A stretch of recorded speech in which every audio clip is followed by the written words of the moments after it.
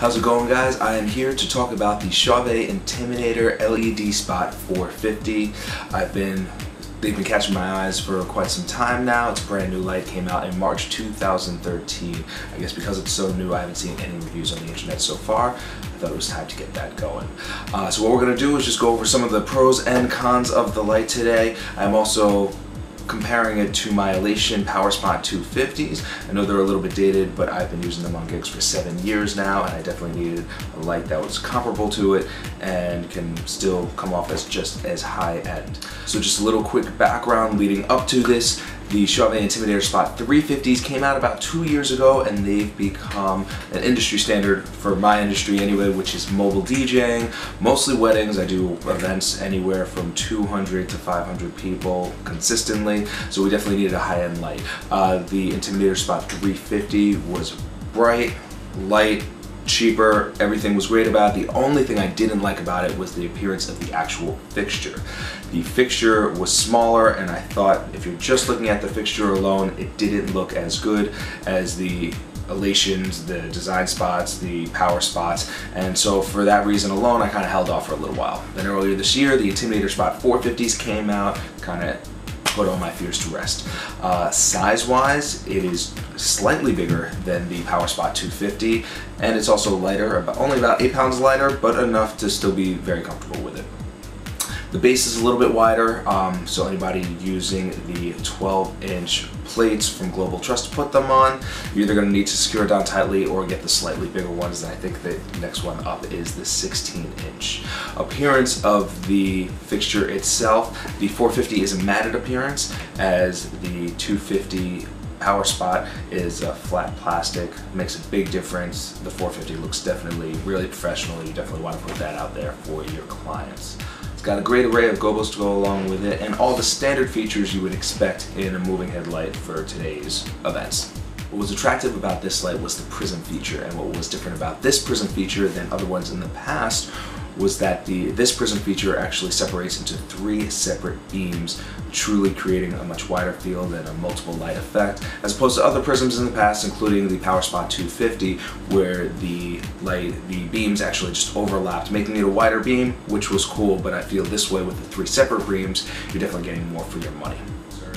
Being that the Intimidator Spot 350 was already brighter than the other 250 bulbs out there, like the Design Spot and the Power Spot, this one is almost 3 times brighter than the Intimidator Spot 350. It lights up a room completely. As far as brightness, as anybody in the mobile industry, this should be absolutely more than enough for you. There should be no question in your mind that these will be bright enough. Much more closer to a 575, not as bright as a 575, but as far as I know, there aren't a lot of people in this side of my industry using 575s. They were all using 250s. So as far as the brightness is concerned, you are definitely covered there. As far as the colors on this, and you'll see a couple examples now, the colors are different than a regular halogen bulb. They're brighter. I don't know if they're necessarily deeper. You can judge that on your own. I do believe that the PowerSpot 250 does have a more even range, an even field of range on it, more complete, but just from the pure brightness of the 450 alone, it kind of blows it away.